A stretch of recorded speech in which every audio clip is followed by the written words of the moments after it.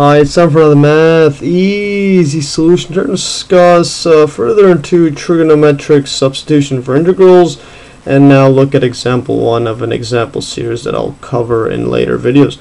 Basically, I will solve this example, which states find the integral of square root 9 minus x squared all divided by x squared dx. So now this one is pretty complex, and it doesn't look too straightforward of how to solve this. And yeah, we can't apply this regular substitution. Well, I can't see how we can, but this is in the form of the earlier trig substitution that I went over in the introduction in my last video. So this is in the form of, well, because there's a square root 9 minus x squared, we could try to apply, or try to rewrite this so that we could apply this trig identity, 1 minus sine squared theta equals cos squared theta. So if we could rewrite this into terms something like this, then we'll remove this minus, and then we can also, the square root will be gone. So the idea is to get rid of this square root. So, and from my earlier video, in this case we would apply this substitution, or this trig substitution, x equals 3 sine theta. And the reason we use 3, because there's a 9 there, so 3 squared is 9. We'll eventually square this. And now this is for, and we put where theta is less than equal to pi over 2 and greater than equal to negative pi over 2. And the reason for this is because this is trig substitution is part of the is considered an inverse or a reverse substitution, and we will eventually have to solve the inverse of sine theta in this example. So we have to set this we have to set theta and basically, or define the region that theta is defined in. So in this case, from negative pi over 2 to pi over 2, this is just a general case for sine, and the reason for that, if you were to draw the xy curve, sine looks something like this. So then this is where it is usually defined in, because later it's going to go down, and then this won't be one-to-one across it. So this is pi over 2, and this is negative pi over 2. So we consider this because when you inverse it, it needs to be a one-to-one function. So make sure to watch the one-to-one function videos in my earlier video and the video links below. So now if we define it like this, and in this region, so now what we get here is if we were to plug this inside, so we get basically plug this inside, so square root 9 minus x squared, this equals 2, and now if we just plug this inside, so this becomes 9 minus 3 squared is 9, now there's a sine squared theta. Now this equals 2, take the 9's out, or factor it out, 9, there's a 1 minus sine squared theta there. And now this, we could just apply this trig identity. So this becomes, this equals to, now this is 9 cos squared theta. Now we could square root everything out of there, or square root this inside, so we get 3. And now this is an absolute value of theta, and the reason is because, yeah, because for real numbers inside a square root can't be negative, and since cosine theta can be negative, once you square it out, we have to put the absolute value sign, so we can't.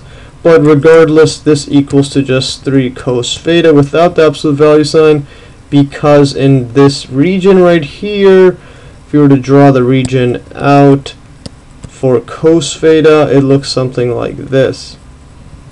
And this is where this is pi over 2, this is negative pi over 2. And as you can see, this whole region here is greater than 0. So if it's greater than 0, we can just remove the absolute value because it won't be less than 0. Yeah, so thus we have simplified this square root and got rid of it actually.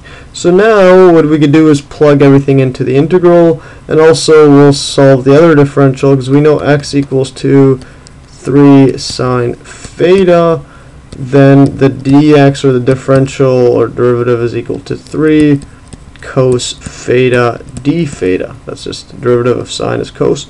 So now we could plug this all in, so we get a 9 minus right here 9 minus x squared all divided by x squared dx.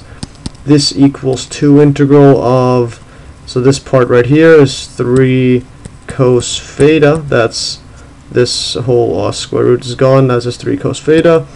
And then x squared, that's just sine squared theta. Now the dx becomes this. So this times it by 3 cos. Actually, I just forgot right here. This is a 3 in here. So there's a 9. Because we plug this x inside it, I forgot the 9. So basically that's just 3 squared and sine squared. And now there's a theta, d theta right here. And now we can begin simplifying. 3 times 3 is 9. Divided by 9, that just cancels out. And there's a cos squared, those add those times together. So we get cos squared theta over sine squared theta d theta. And now this becomes just, this is a cotangent. This is just defined as cotangent, and then there's d theta. Now the integral of cotangent, we could solve this. I'll solve it quickly because we know that the derivative, like I showed in my earlier video, basically d over d theta of cotangent theta, this equals 2, and you can see the video link below for the proof, is negative cosecant squared theta. So we know that. We also know that basically the trig identity sine squared plus cos squared theta equals 1. So we know this, but if we write this in terms of cotangent, so divide everything by sine squared theta, sine squared theta, sine squared theta. So we divide everything by it, we get 1 plus, this becomes cotangent squared theta equals 2 cosecant squared theta. So rewrite this in terms of cosecant squared. I'll just move this negative 1 over to here. So I just moved it over here. So that's what this equals to right here. And we could throw this inside there. And now we know the integral or the antiderivative of cosecant squared theta would be basically this right here, which is cotangent theta, but there's a negative. So we flip the negative there. So throw this back all inside. So we get basically integral of cotangent squared theta d theta equals 2 integral of now cosecant squared theta minus 1 d theta. So now we get this part, and now we can just solve this integral here because we know that the derivative of cotangent theta is equal to negative cosecant squared theta, and the integral, this is just an antiderivative. Yeah, that's all the integral is. So this integral is just saying what is this value. So this cosecant squared theta, the integral of that is going to be negative cotangent theta. Yeah, because the antiderivative of this, so basically is going backwards, is cotangent theta. And there's a negative 1, that just becomes negative theta. The integral of a constant is just put a theta out there. Now we have to add a constant plus c. So now we get this part. Yeah, now we've solved this, but this is the new variable. And now since this is an indefinite integral, since there's no, we're not finding the exact value from, let's say, from one point to another, we must return to the original variable x. And this can be done by using trigonometric identities to express cotangent theta in terms of sine theta, which equals x over 3, or simply by drawing a diagram where theta is considered as the angle of a right angle, and the latter is usually used, this part right here, drawing diagram, and because it's easier, and we will try that right here.